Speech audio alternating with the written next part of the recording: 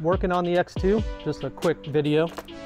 If you are looking for bolts for your head pipe, what I mean by head pipe is this guy right here. So this is your head pipe, at least that's what I call it. And then you have these bolts here. So these are kind of difficult to find. They are M10 1.25 bolts.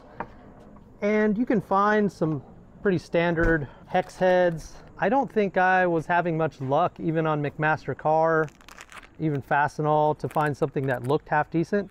So what I did is I went on ProBolt and found these guys. LSS HX1045F part number. Stainless steel flanged hex head, M10 1.25 by 45 millimeters long. That's what these look like.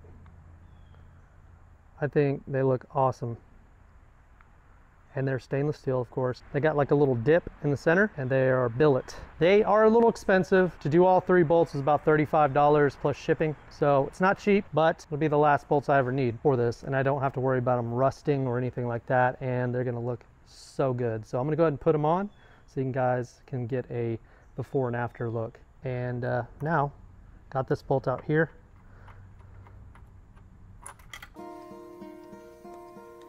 Hello, darkness, my old friend. Oh, shit. Oh, well, I don't need that anyways, now that I've got flanged bolts. Ooh, yeah, look at that. So much better. I will put those part numbers, or that part number for those bolts, down in the description below.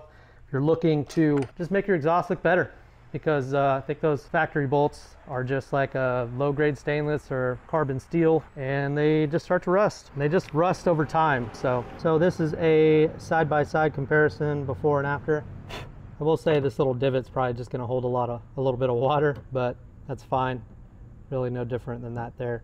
And just blow it out with some air. But I think it's gonna look pretty good. I'm gonna get these other ones out, take one last look at it. That is what we've got, baby. Head bolts are looking sick. And the rest of the pipe is looking sick now too. Next up is probably nothing, to be honest.